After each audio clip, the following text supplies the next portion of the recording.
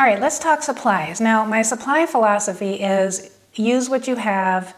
You know, we all want more than we have and so forth, but I don't want a lack of supplies to keep you from getting creative. You don't even have to buy this particular sketchbook. I am going to show you all my favorite supplies and my favorite sketchbooks, but just know that you can literally grab a notebook, or I've seen people go to a Goodwill and get a book, like an old dictionary, and you know, well, dictionary papers are thin, but something with thicker paper, gesso them and use that as a sketchbook. So I don't want a lack of the supplies to get in your way, but I am going to show you some of my favorites, some of my go-tos. My Posca collection is, this is how I get this. This is a big collection. It's taken me a long time. But what I do is I say, okay, you know, it's about, one of these is about the price of a fancy Starbucks coffee. And so, you know, whenever my husband and I are out about and, you know, he stops for a coffee, I just don't have one because I would much rather have a Posca pen. And so I just think it's kind of funny. Those are lots of cups of coffee in there. And the coffee's gone in like 10, 15 minutes. Are you kidding me? No comparison. Okay, anyway. So let's talk about some of my favorite supplies. But again, use what you have. Any acrylics work, any gouache, watercolor, acrylic gouache, ink pens, markers. You could borrow your kids' crayons and pens and start a sketchbook. Okay, so do not think that you have to go out and buy all these things. I'm going to show you, I'm going to list them in case you're interested in any of them, but please hear that it's about what you have and not using necessarily this, okay? Let's look at supplies. Anything goes for supplies. You can use your kids' crayons, whatever paints you have of any kind. You'll learn no matter what. So this is just, I'll show you some of the fun things I have that I've gotten to use pretty heavily.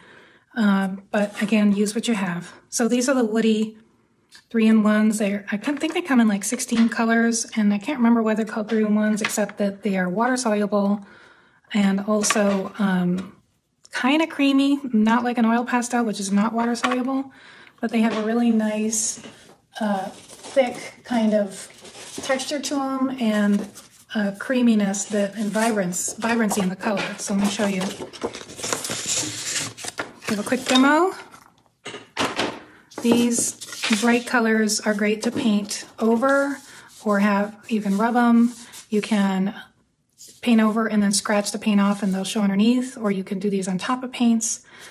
These are probably the best thing for going on top of things in the sense that I've never had them not show up, even if I've got layers of, you know, oil pastels and acrylic paint, and kind of no matter what I've got going on, they will still sit there on top for me. So very reliable.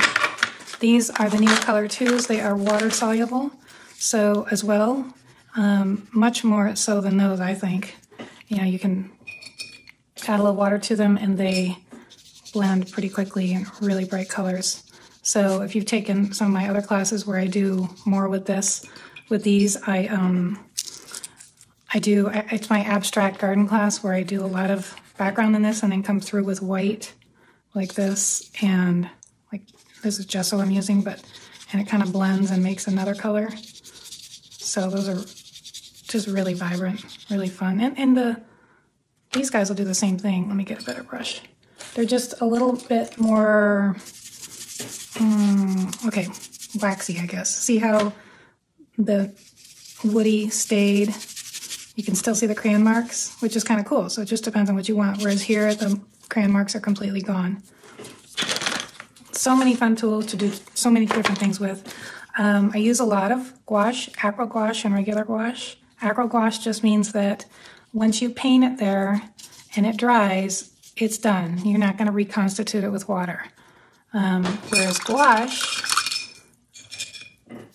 like this, once we paint it and it dries, we can reconstitute it with water. I'll come back and show you both of those. We'll let them dry.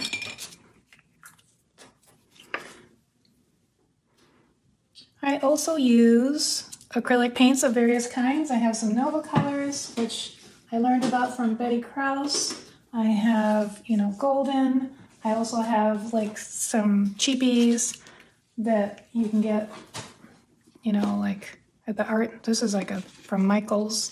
I use these for background sometimes when I'm painting a whole background.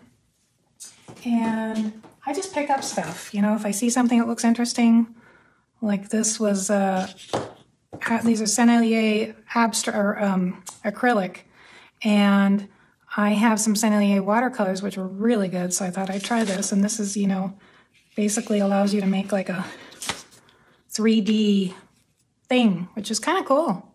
Maybe we should try that on one of my spreads. I just got those recently.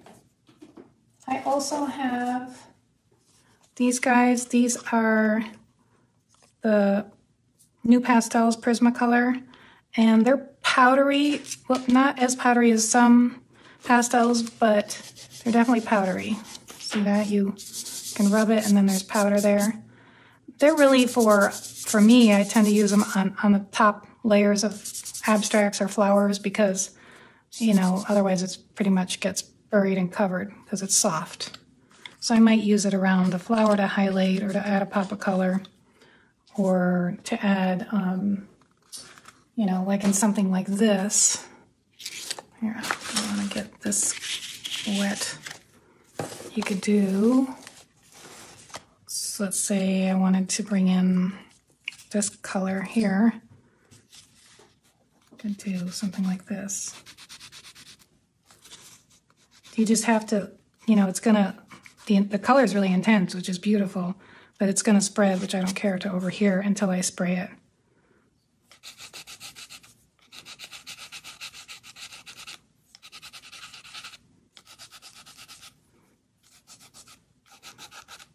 Yeah, something like that. All right, and so I talked about the gouache. So I like two main brands of gouache. The Holbein, which, you know, for a while I had to look at where does it even say Holbein, but it's acrylic gouache. Down here is the Holbein because I have Holbein watercolors, and then the Turner. And these are both acrylic gouache, but I also use the Turner Design Gouache, which is not the acrylic. So now that these have dried, remember this was the acrylic gouache, this one. So if I try to get it wet, assuming it's completely dry, yeah, I can't, well, I guess it's not completely dry. I can get it to come back to life, but I won't once it's completely dry. Whereas this is the gouache, I can literally pick it right back up and keep painting. And so it just depends on what you're doing. The gouache, if you want to be able to come back in later and do something, and you want it to respond to water, then that's what you want to use. If you want permanent, like a background that you don't want to disturb, then you would use acrylic or acrylic gouache. Brushes, okay, so it just depends on what I'm doing. For the abstract, look at this messed up brush. For the abstract scrubbing, I use something like this, like the paint's all peeled off it. You know, it's a mess, but it was perfect for scrubbing. For my florals and where I want to be able to have, you know, to be able to do shapes and things, this is still not a fancy brush. Creative Mark, I just got it at Jerry's Artarama, but my favorites are Princeton Velvet Touch for that kind of work. They have such a nice point on them. And sizes just varies. We're using sketchbooks, so I mean, I'm not using, unless I'm doing a background, I'm not using a big brush, although that's a really good exercise to take a large brush, larger than you're comfortable using. I'm working on that now too, because I tend to use smaller brushes, and trying to paint something with a big old brush, even in a little sketchbook. I think that'd be good for us. Basically, the sketchbook is a place to try anything and everything. The oil pastels are, just like they sound, oily, really intense color. You can leave it like that, or you can rub it in. They can go underneath, over, in between layers, whatever you want. These are really old and they still work fine. Then there's a whole host of different types of pencils, and gosh, they behave very similarly. Like these are with the great tips, the Stabilo Carb Othello, and so they are water, so they sound, I don't know if you can hear that, pastel-y, even rub-on pastel-y, and they can blend with water, but not as well as some of these other things. But you can end up seeing that texture underneath, which is kind of cool. It didn't pick up a lot, the water didn't pick up a lot of pigment. Then there are these Super Color Too Soft Caran d'Ache, the Switzerland. I'm sure I'm saying it wrong. And those are kind of fun to use, like I just did, on a wet piece of paper or on dry, and then taking some water and dissolving them. So where that can be kind of fun is with leaves, and you can do that with, okay, you know what we're gonna do? We're just gonna do it because I have an idea. I'm gonna show you the various ways in the sketchbook that you can make leaves with some of these watercolor, you know, you're getting a sneak peek, or water-soluble things. All right, let's show what we can do with something like this. Just a quick demonstration. And this is my Moleskine art journal, so not the watercolor paper. And you can see I'm going to use water. It's going to be fine. And then these are the Tombow markers. They're basically watercolor markers. And what you can do, which is fun, is put a couple different colors in there. And then when you put your wet brush on them, they'll blend. So let's do that here.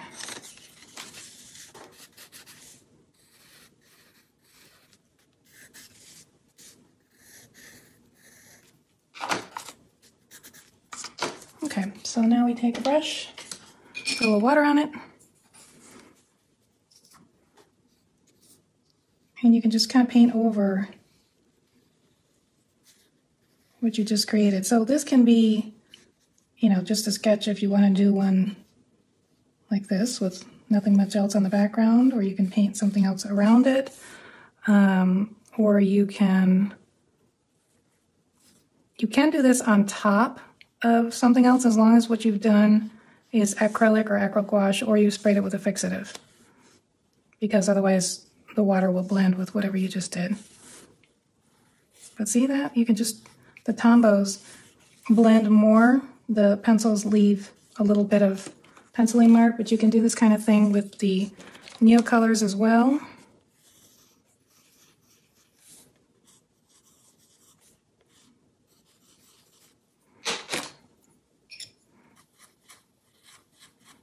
And the more you scrub it, you know, with your brush, the more the pigment will pick up and move around.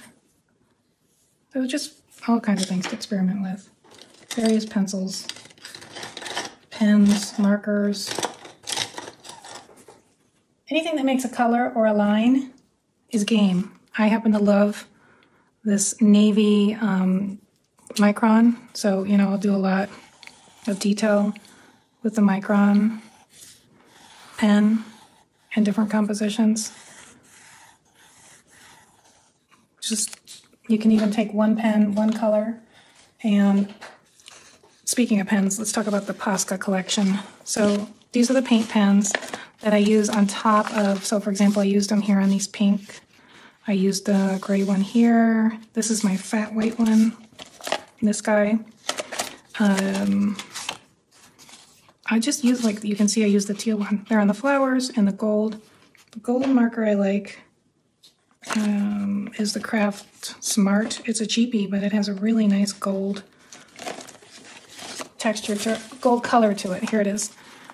It's the most metallic, kind of rich gold marker that I've found, much more so than the Posca. But, you know, I can use Posca for doing something, like, even though this has all kinds of stuff on it, this has acrylic, it's been scribbled, it has oil pastels, it has gouache, acrylic gouache, but I can still come in here with Posca if I want and do, you know, something like this right on top of everything. And it works just fine. The worst that can happen is that you get a really gross page, and so you just paint over it. It's not bad, right? The only thing I've seen supplies-wise that doesn't work too well is trying to, like this is done with the oil, water-soluble oils, so it's kind of creamy, and then trying to do, say, pencil. Well, that pencil's working, but some pencils won't, or pens won't go on top of the oil very well. Like, watch, it's going to work now. See, it's working, but you can see it's not really adhering. And then I'm glad it's working for you, but sometimes it won't. So anyway, have fun, experiment, play, pretend you're 5 years old.